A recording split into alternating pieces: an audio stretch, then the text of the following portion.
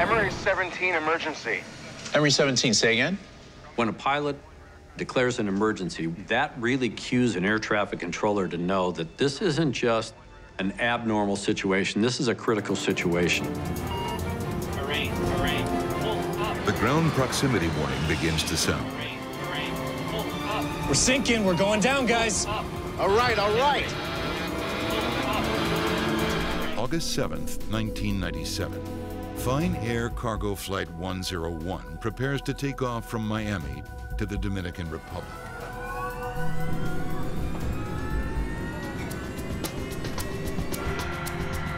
At 12:30 p.m., when Flight 101 taxis to its runway, First Officer Petrosky recites a familiar drill. Okay, standard Fine Air procedure. If there's a problem prior to V1, which is 130 knots, the pilot in command will abort the airplane. Treat anything after V1 as an in-flight emergency. Sounds good. At 12:34, the tower makes contact. Fine Air 101, fly heading 270, cleared for takeoff. Clear takeoff 27 right. Fine Air 101 heavy. Okay, force spooled and stable. Max power. Okay, coming up on 60 knots. Power set. 80. V1. Rotate. The plane lifts off the runway. And easy, easy. Easy, easy, easy.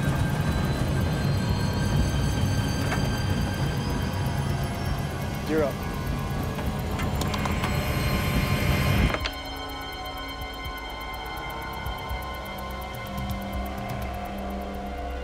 The air traffic controller is alarmed by what he now sees.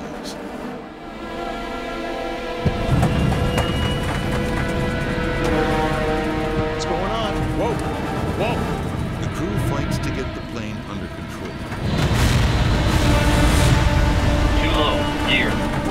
Too low. Too low, terrain. Too low, terrain. Pull up. No!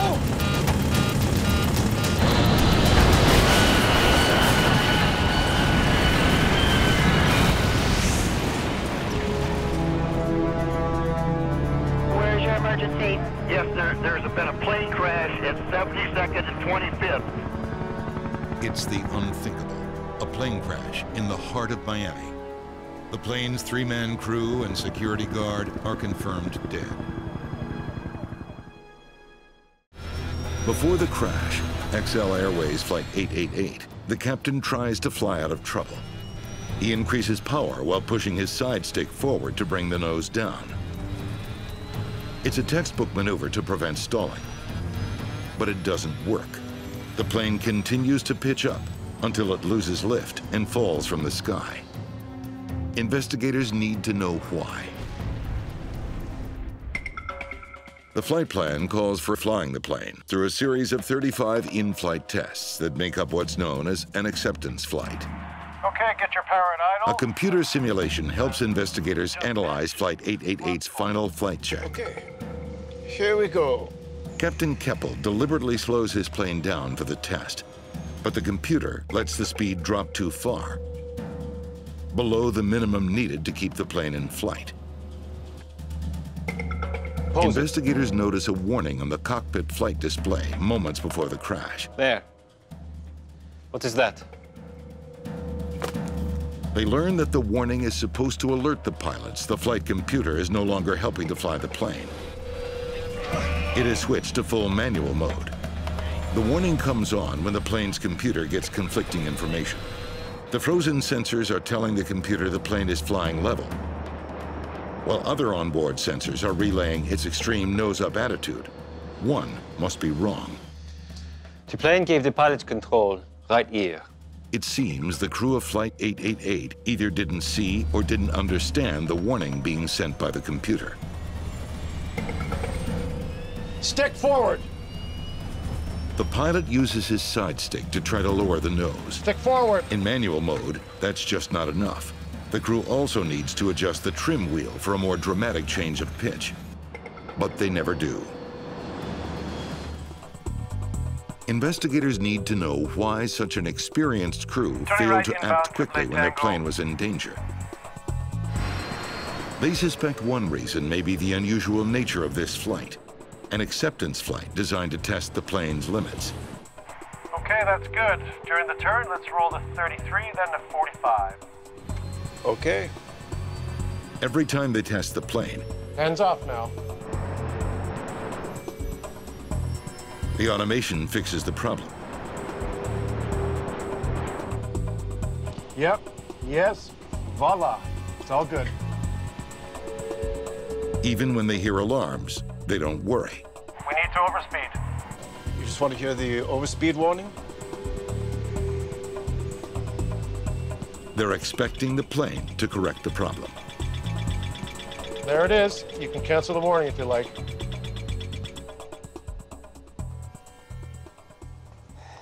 They trusted their plane too much.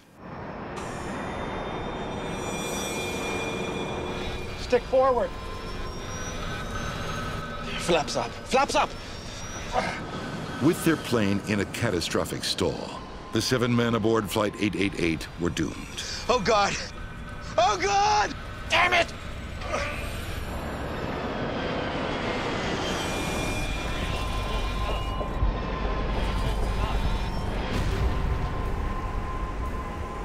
The official accident report highlights several contributing factors, including the decision to perform flight checks at low altitude. Yeah, we need to go slow with recovery. The report also calls for clearer rules governing acceptance flights and more training for stall recovery. It's Easter Monday, 1994, at Amsterdam Schiphol Airport. Set torque. My controls. KLM City Hopper Flight 433 is on its way from Amsterdam to Cardiff, Wales. Look out ahead of us. Can you see that? Oh, yeah. Captain Leavard spots thunderclouds ahead. He wants to get above them. That's control for flight level 200. Amsterdam KLM 433. Go ahead, 423. Is flight level 200 available? Climb to 200. You are re-cleared, flight level 200. Amsterdam Air Traffic Control okays the climb to 20,000 feet.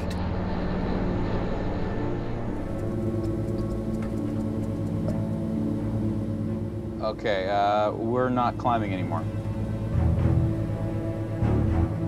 Approaching 17,000 feet, Captain Leavard notices a problem with his plane's performance.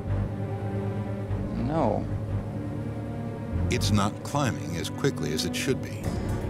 You need to return to Amsterdam, make a PAN call, request to maintain flight level 160, tell them we have a technical issue. Amsterdam KLM 433, pan. We have an engine problem and we'd like to maintain 160 for return to Schiphol. That's copied, sir. You may turn right, heading to Schiphol. The PAN call sends the controller into action. We have a pan from KLM 433, now returning to Schiphol. At the airport, emergency vehicles race to positions near the runway.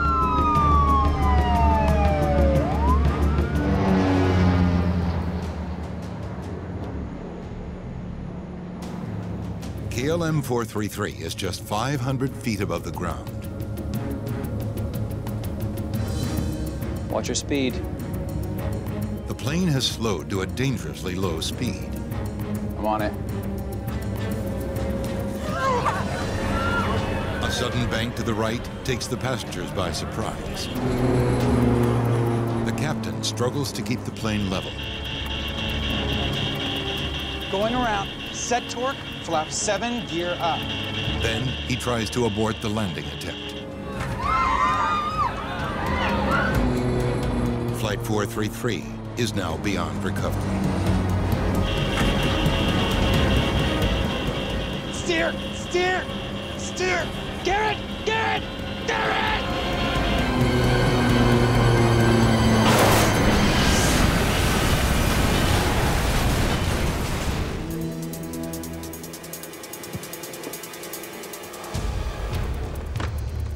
Crash, crash, crash. Runway 06, emergency, runway 06. KLM Cityhopper 433 has crashed in full view of Amsterdam Schiphol Airport Control Tower.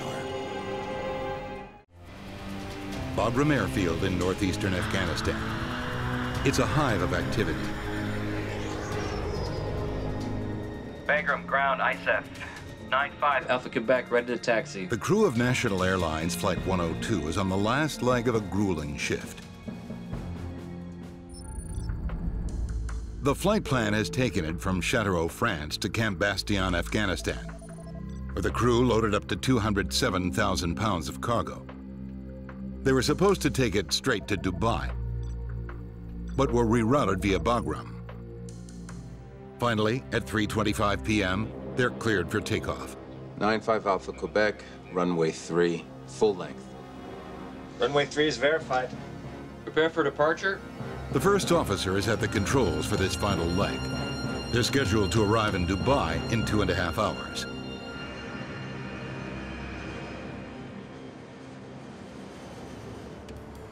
At that same moment, military journalist Stephen Hartoff is on the base's perimeter road, returning from a day's work taking photographs for a magazine.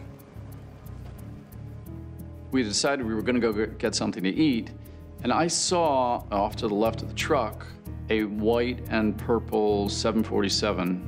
And I remember thinking, this is a beautiful airplane because it looked brand new. V1, rotate. Gear up. Gear up. He pulled away from us and started to rotate. And in this case, there was something immediately not right. The climb is unusually steep. What's going on with that aircraft? It was almost stuttering in the air.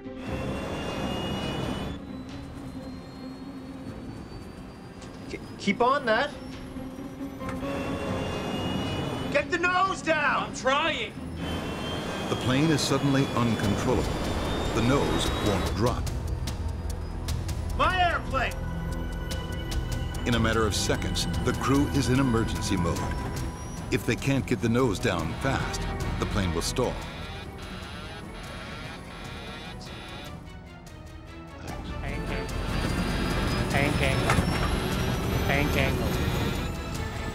For a moment, the plane hangs in the air suspended. And then the aircraft seemed to sort of careen in our direction. Now you're looking at a big 747 coming at you. Stop the car.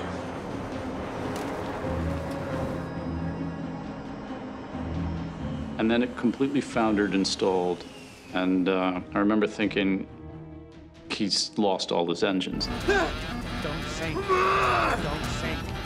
And in a very slow motion, it just went straight down and pancaked into the ground. The explosion was enormous. Did Flight 708 stall in midair because it was too heavy? During our visit to Panama, we observed that West Caribbean didn't have very rigorous control over the checking of passengers' luggage and their weight. If a plane is too heavy, it may not be able to fly at higher altitudes where the air is less dense.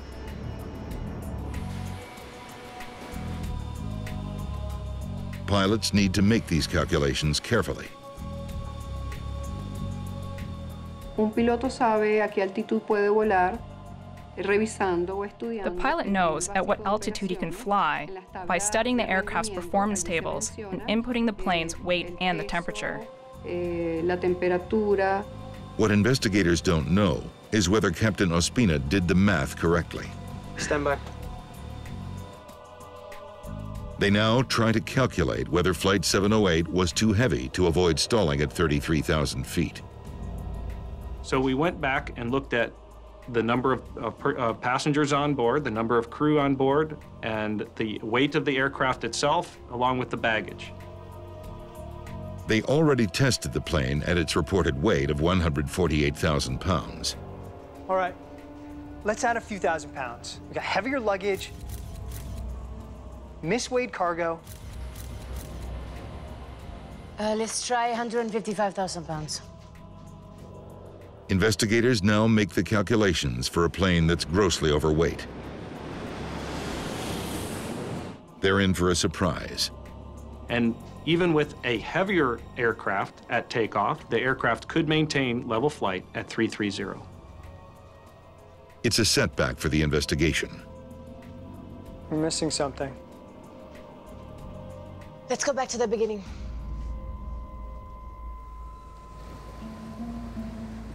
After much research, investigators still can't figure out what caused the plane to stall.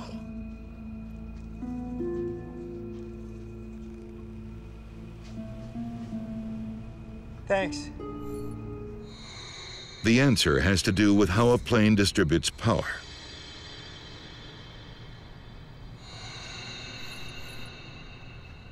When it's turned on, the anti-icing system draws energy from the engines, reducing power for thrust. This decrease in thrust can affect the performance of the airplane depending on the weight and the altitude. So the performance study showed that the airplane was perfectly safe to fly at 33,000 feet with the anti-ice off. Anti-ice on, please. However, it could only fly as high as 31,900 feet with the anti-ice on. It was the anti-icing. Robbed them of the power they needed.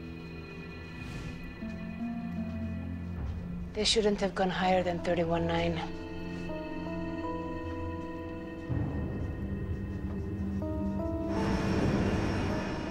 La conclusión a que llega el equipo de investigación. We concluded that the aircraft was flown too high for its weight and the weather conditions it faced. Las condiciones que tenía todo el vuelo. The investigators learned that neither pilot had ever landed a DC-8 at Guantanamo. They wonder if the captain knew that runway 10 was a more challenging approach than runway 28. They studied the airline's procedures. They had to watch a video. That's it. Because of the difficulty landing at Guantanamo, military pilots require special training to land on runway 10. But the cargo airline only required its civilian pilots to watch a short video. Exercise extreme caution when landing on runway 10. Records show the captain and first officer had both watched the training video within the past year.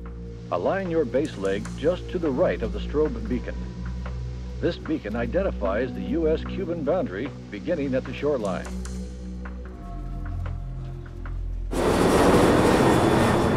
To avoid Cuban airspace on the left, the plane must make a tight right turn. Where's the strobe? Right over there. Where? Right over there. Where? The captain can't locate the strobe light that marks the Cuban border. You know, we're not getting airspeed back there. The flight engineer notices that the plane is still flying more than 10 knots too slow.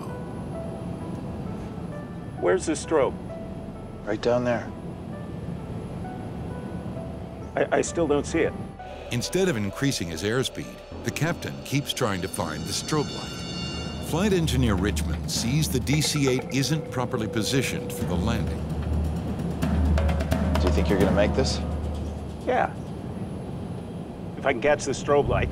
First Officer Curran is also concerned. But Captain Chapo isn't taking the hint. The DC-8 begins its critical final turn. The team needs to know why the crew didn't abandon an approach that was clearly going wrong. AirAsia Flight 8501 cruises high above the Java Sea north of Indonesia. The pilot in command is 53-year-old Captain Irianto. He's highly experienced with more than 20,000 hours in the air. His first officer is French national Rémy Emmanuel Plaisil.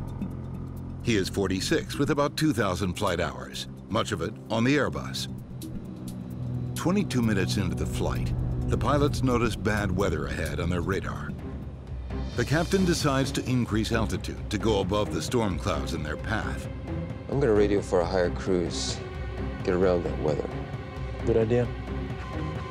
But before the captain can contact air traffic control, he gets a fault warning from the flight computer. ECAM actions? The plane's sophisticated computers give the pilot step-by-step instructions on how to fix the issue. The pilots now notice that the plane is rolling sharply left. Level. Okay, level. Something is going terribly wrong with Flight 8501. The first officer is struggling. Level. But soon the plane is rolling again. Level. I'm trying. The pilots can't seem to regain control. It's not responding. Pull down. It's not correcting. The plane seems to have taken on a life of its own. It climbs higher and higher as the pilots fight to level off. Then, inexplicably, the plane starts to drop. Altitude. I see it. Flight 8501 is plummeting from the sky, speeding toward the ocean below.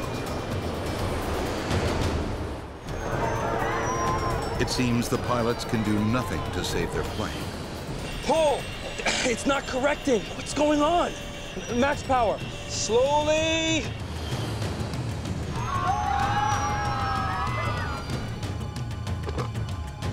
"43 minutes into what should have been a normal 2-hour flight.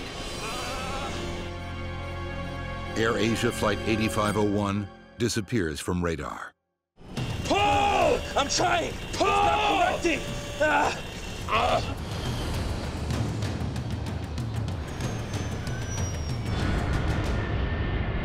Of the 162 passengers and crew, there are no survivors.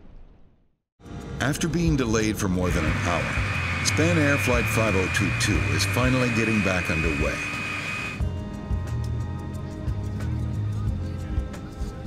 There are 166 passengers on board, many of them looking to escape the stifling heat of Madrid in August. Everyone was full of anticipation. Everyone wanted to be on their way. Anna Stefanides has come to Spain from Sweden. She is on her way to the Canary Islands to meet some friends. Most of Europe has holidays, different summer holidays in August. I was going to Gran Canaria to meet my girlfriends. We were going to have 1 week's holiday, 4 ladies. Spanair 5022, Joe Nixon line on runway 36 left. Okay, here we go. At 2:23, the MD-82 aircraft starts speeding down the runway.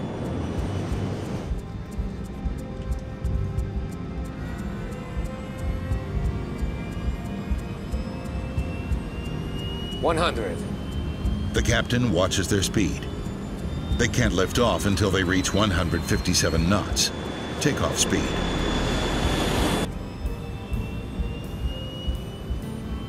V1, rotate.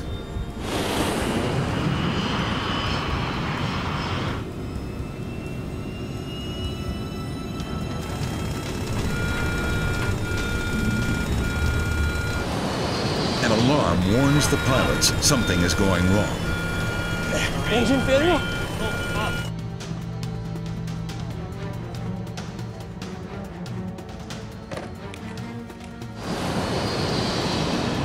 The first officer increases power, but he's losing control of the plane. How the hell do you turn off that warning? The plane is less than 40 feet from the ground.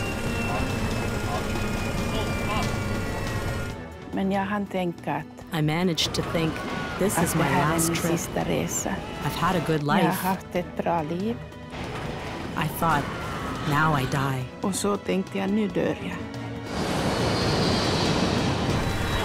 Fly the plane. Fly it.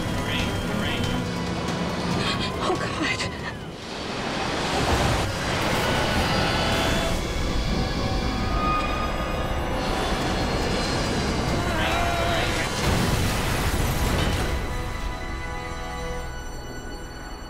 Just seconds after takeoff, Flight 5022 slams into a riverbank beside the runway. The plane, with 172 people on board, is now shattered wreckage spread over half a mile.